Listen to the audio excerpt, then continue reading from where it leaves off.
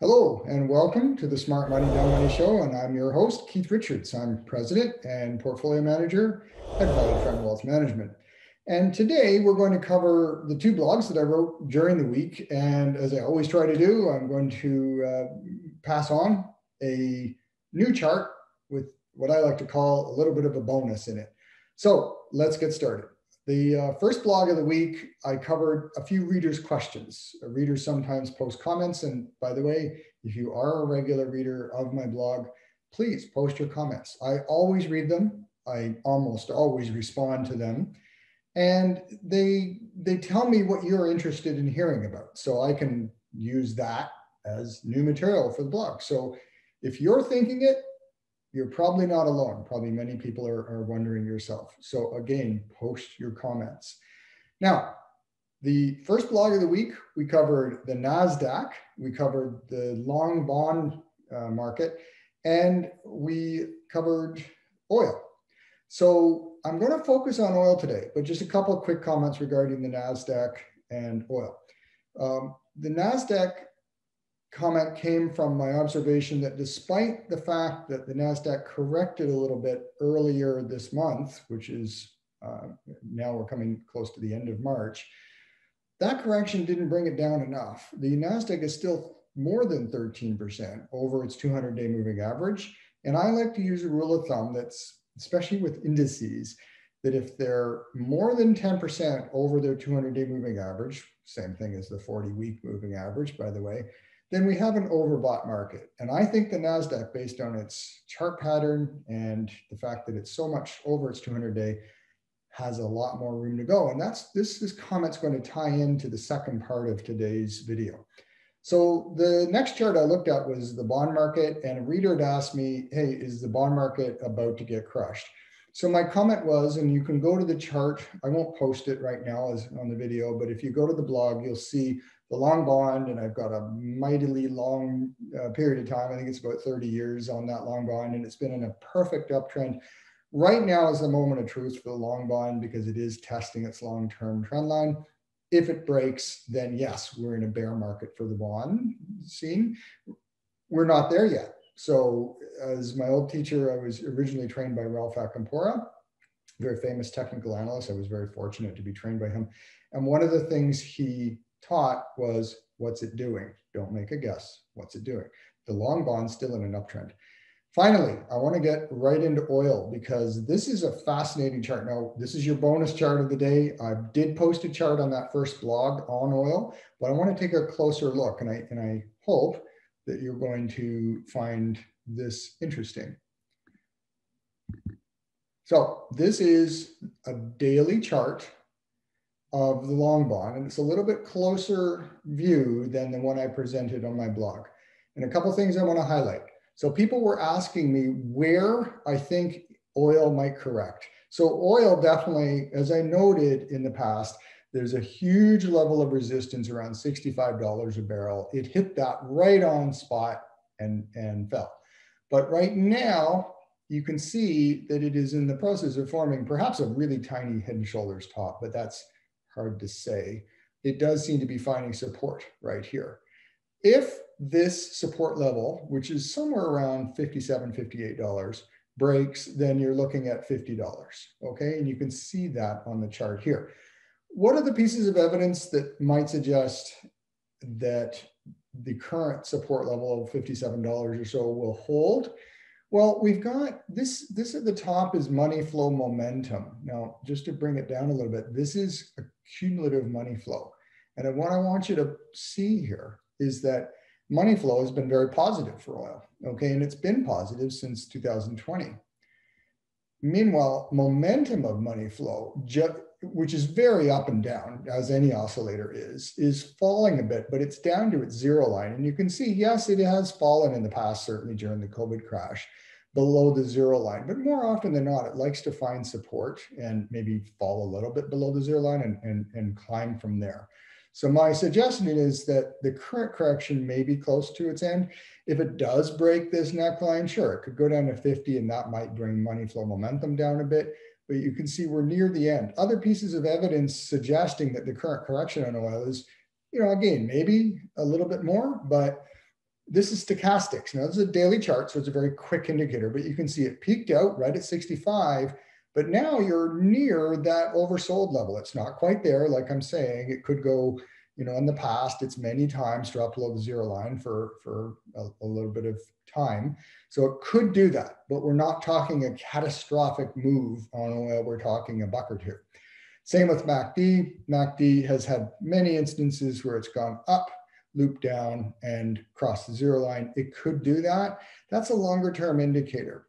My suggestion might be that it might be in a position to do one of these where it drops a little bit lower than the zero line and eventually finds a floor. So all in, based on support and based on some of these technical indicators, my suggestion is oil is likely corrected as much as I think it will correct, with perhaps a bit more downside, but I'm not awfully bearish on oil. So the next thing I want to get into, and I'm just going to walk you through this for a second. So the second blog I talked about, and this is one of the most important blogs I've written in a while. So every once in a while, I write a blog that I really want you to pay attention to. And please, even if you've been sleeping through the first 5 minutes of this video, wake up, because this is important. Back in late summer of 2020, I was calling for a pullback on the highfalutin tech names like the FANGs, but also I was very bearish on the stay inside stocks, Peloton, Zoom, all them. I was right. There was both a correction or sideways market on all of these sectors that I talked about, eventual pullback on the stay inside stocks, and the FANGs have more or less moved sideways since my call. But more importantly, the sectors that I was recommending we move into have shot up. So my recommendation is that right now there is a new rotation happening on the market, and that rotation is into consumer staples, communication stocks, and utilities. Now, if you've been watching these videos on a regular basis, you'll know about a month ago, I started talking about staples, utilities, communication stocks. We've been buying into those sectors of value trend. They've already started to move. They're not moving like gangbusters, but the more important message is that they're starting to outperform the market. Let me share the screen again, and I will present to you the evidence behind that statement. So this is the past 30 days. This is 22 days of trading activity, which is 30 days, more or less. What I want you to look at is the outperformers. So this is the zero line. So this would be exactly in line with the S&P 500. If this sector energy is up 0.29%, it means it outperformed the S&P index itself by 0.29%. So it's a relative strength comparison over the past 30 days. Take a look at what moved the most. Communication services. Industrials continued to be strong. But the new sectors that are emerging, staples, which again was along with the communication stocks, were a call that I made about a month ago, and utilities. Take a look at the extent of the communication services and utilities in particular, and the new move into staples. Interestingly, real estate's getting a bid, though I won't call them a super strong outperformer. So what I want you to take note of as well is that technology and discretionary stocks are taking a backseat, and they've really started doing that just in the past month. So my suggestion on the blog and currently is that start to migrate some of your portfolio into these three sectors: communications stocks, the utility sector, and of course, consumer staples. Okay, so those three sectors have been the underdogs, and it's hard to find underdogs in this market as it goes like this. But what is going to happen is there's probably going to be a correction in the market pretty soon, maybe in the next month or two. If that occurs, which I'm 90% certain it will, so that's always the 10% error, but I've got my reasons and I can present that on another blog.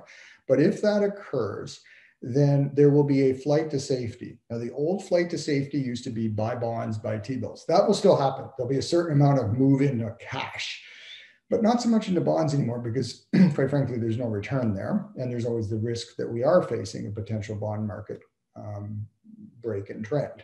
So with that in mind, the market is going to want to look for a new home beyond cash. And it's going to look at high dividend paying stocks like the staples, like the communications, and like the utility sectors. These sectors all pay dividends. At least a lot of the stocks within these sectors pay dividends. So I think that's going to be a strong mover. It may not move in the next month, but I think these three sectors are going to be the place to be over, say, the next rotation, which might last 6 months. This is a very rotational market. I know I sound like a broken record, but if you're not out in front of these rotations, then you're not going to be making a lot of money in this market. I'll say it again, that the buy and hold index strategy that's been so popular over the past 6 or 7 years is not going to be the way to do it anymore. It's true, in the past 7 years or so, you could do the couch potato routine, which is a popular way of saying just buy index ETFs. That strategy works when everything is going up fairly steadily. So the market was overweighted in the FANG stocks. If you look at the S&P 500, it was something like 30% in these technology and inside, quote unquote, inside stocks. If you got 30% of an index weighted in those sectors, and those sectors are moving up, it's great to be an indexer. What if those sectors start to pull back? What if the chart I just showed you that's showing the discretionaries, which is the stay inside type of stocks in many cases, the technologies continue to take a back seat? You're not going to want to own indexes. So that's the strategy I'm recommending. If you're not comfortable doing it for yourself, if there's one thing I can say Value Trend is good at, it's sector rotation and it's dealing with uncertain markets. We actually don't like trending markets as much as we like what's happening now, because we can trade these sectors, and we are trading. If you watch these videos, if you read my blog, you know that I have been rotating and I've been on top of those rotations, and Craig is picking the right stocks within those sectors. So we're doing our job. And if you can't do that job for yourself with sector rotation and good stock picking, give us a call. Thanks for watching.